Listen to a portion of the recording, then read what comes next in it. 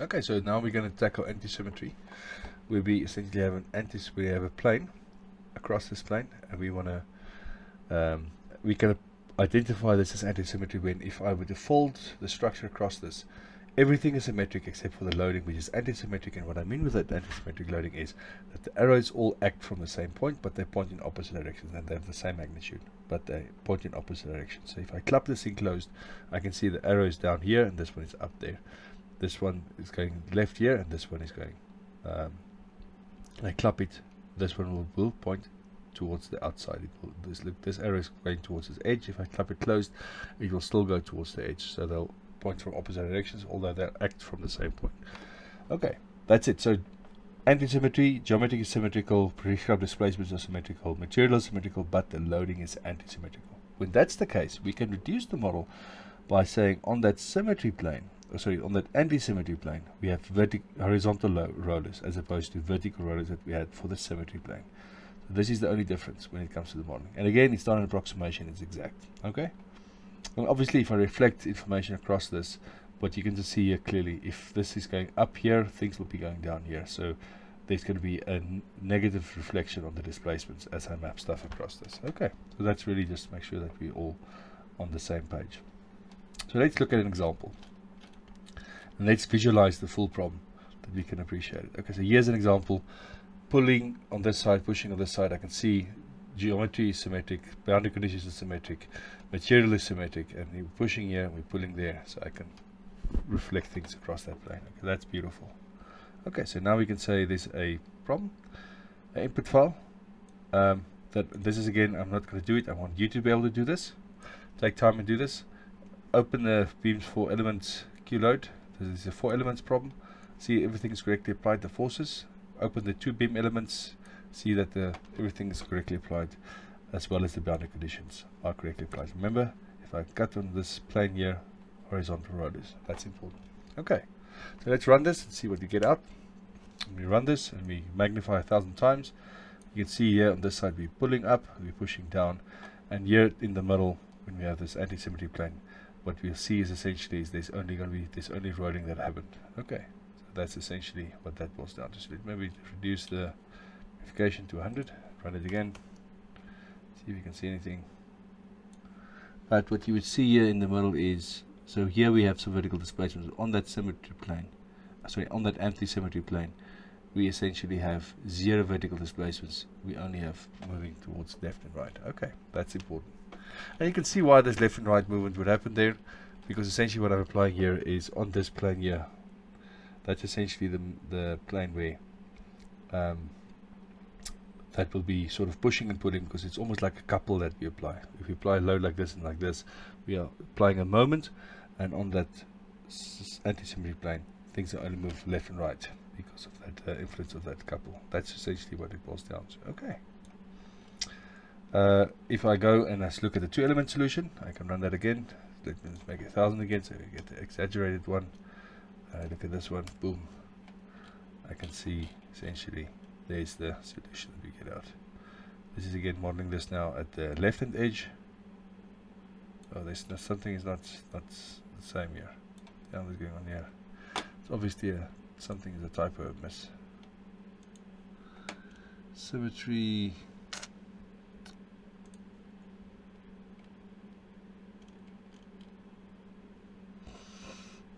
What is the name of the file? Beam2 Q8 load 2.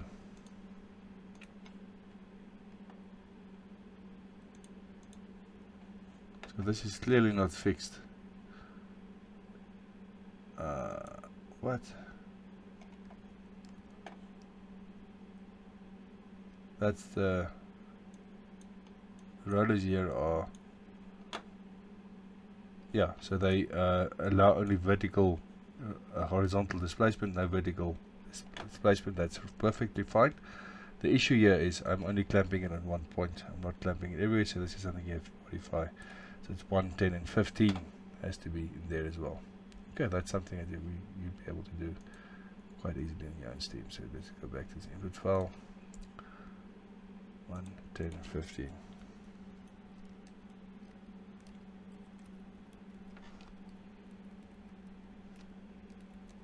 Okay, Now we can run this again.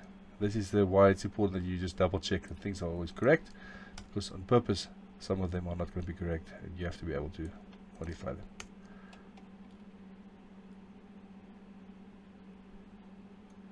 Oh, the numbering was 1, 6 and 9. That's a half mesh. My apology, I went down 1, 10, 15 on the full mesh. 1, 6, 9.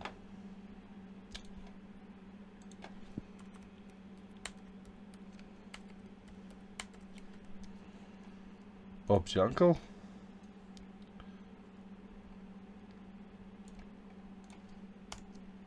Okay, beautiful. Now we can start seeing this looks the way it's supposed to look.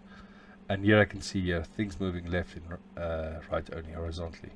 No vertical displacements. Okay, and if I look at that solution and look at this full solution here, you can start seeing pretty much the same solution. Okay, just visually inspected, but we need to quantify the numbers to make sure. But you can see here on this plane here only left and right movement.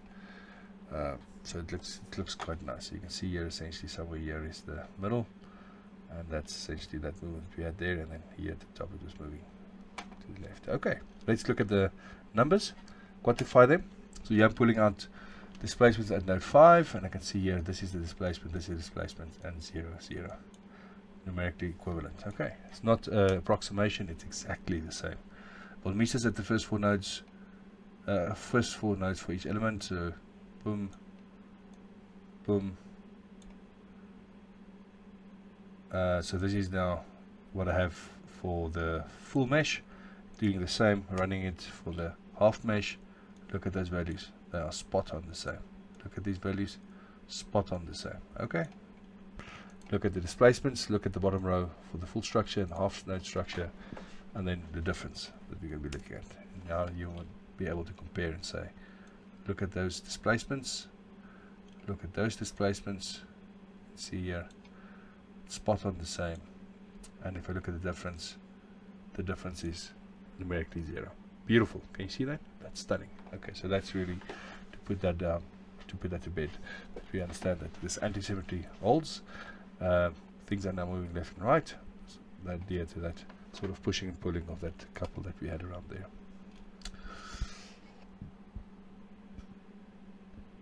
Okay, so next thing is we can do an extension of the problem. This one I'm not going to do. I'm going to leave it in your hands again to do. Applying a G here and a G here, so you can go and compare and see how they compare. Okay, that's important. Then what's another problem I want you to be able to do is to say, here's this problem, model it with a model this with a form-noted elements. So this is what I want you to be able to do, to say, give it a go, generate your own input file, and have these 6 nodes, 2 meshes, 2 elements, and do your own input file from scratch. So this is really what I would like you to be able to do, and model this symmetrical problem. Okay, and then I want you to say, model this problem. This is now a different problem, and you can do this the way you want, with as you wish. You can do this with Q8 or Q4, and I would like you to really give this a go. So this is part of the assignment that's on your table, and I'm going to give the answer away now, so that those of you that are stuck know what to do. So this is obviously something simple. This is now just Q4 elements, so this is something you can now do in your own steam. This is not so this is not going to be difficult. This one might require just a little bit of thinking before you can actually solve this. And so what this is going to be about is, when I do linear superposition between a symmetric and an anti-symmetric problem. Okay, let's see what happens. So it's combining superposition, linear and symmetric and anti-symmetric problem, and I want you to see what's happening. So I'm going to look at this problem here. This is our anti-symmetric problem. Okay, and then I'm going to look at this problem here as our symmetric problem. Okay, and if I essentially say, let's do the full, just look at the full one first, so that we understand what we are modeling. If I take this problem, the full problem here, and I add it to the full problem here,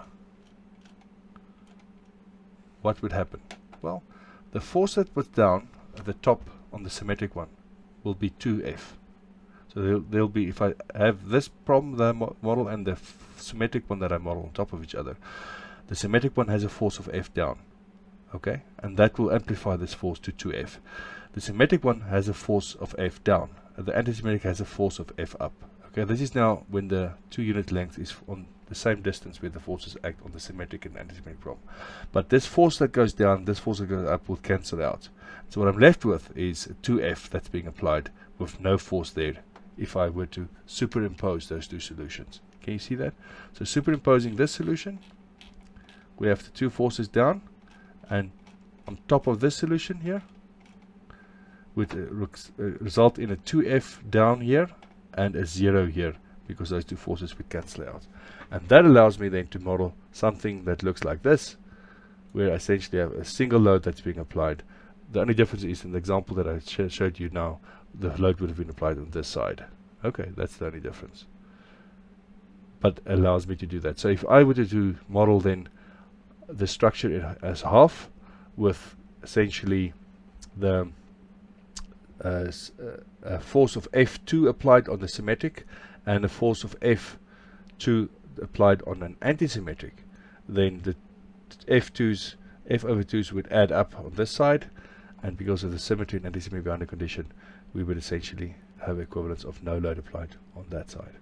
You see that? So what I do is I'm going to build 2 models. One model where I split the model in half with a symmetric boundary condition and an antisymmetric boundary condition, and all I do is I apply the load of F over 2 on both the symmetric and antisymmetric boundary condition half structures. If I were to superpose them, that would result F over 2 plus F over 2 would result in F. That will be the total force here. And on the other side, the symmetry boundary condition implies that the force would be down. The antisymmetry boundary condition would imply that this force would be up. And that's essentially what we have. And so this is how easy it is to model something that is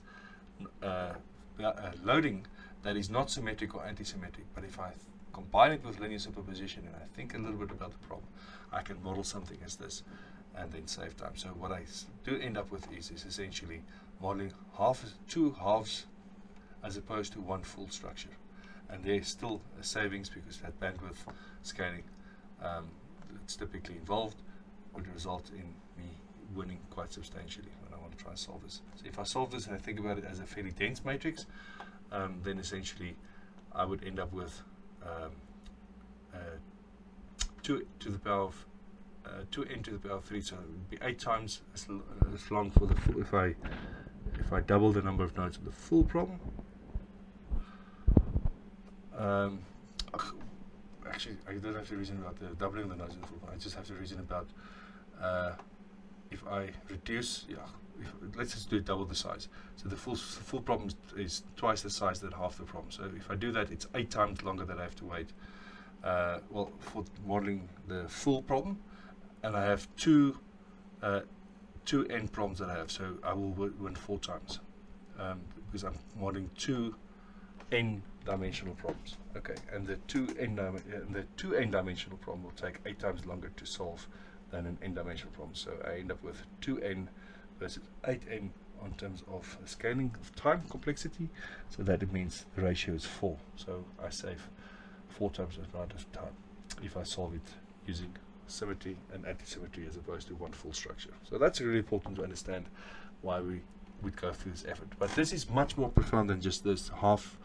Often we can solve 1/4, or we can solve 1/8 in 3D often. So there's lots of additional savings involved here. Okay, so keep your eyes open, make sure you can identify and think a little bit how you could apply linear superposition with the symmetrical and antisymmetrical boundary conditions to exploit computational effort.